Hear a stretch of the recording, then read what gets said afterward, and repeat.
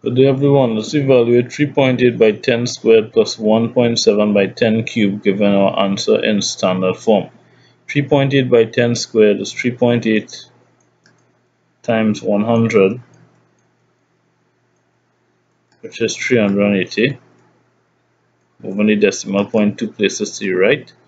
1.7 times 10 cubed is 1.7 times 1000.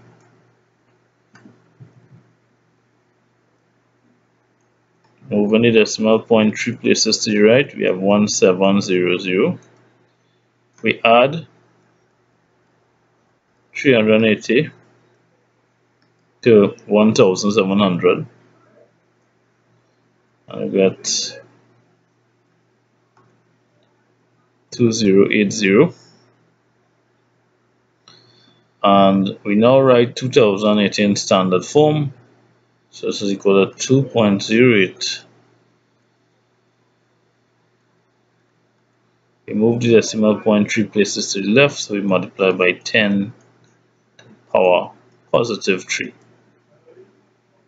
That's the answer for part 1. Let's look at part 2.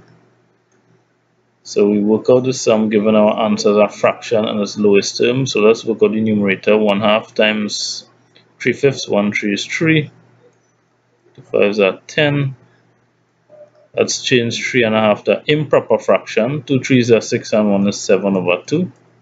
So we now have 3/10 divided by 7/2. So it's 3/10 multiplied by the inverse of 7/2.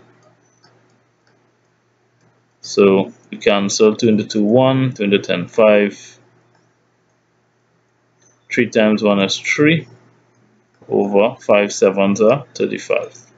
So we have 3/35 as our answer.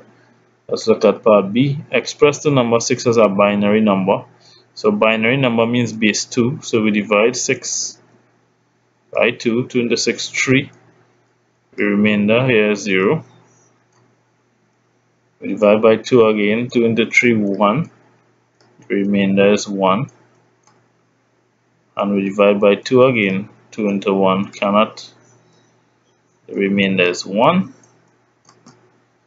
Our answer, starting from the digit at the bottom and moving upward, we write answer equals 110. Okay, so 6 as a binary number is 110. Thanks for watching. Do have a good day.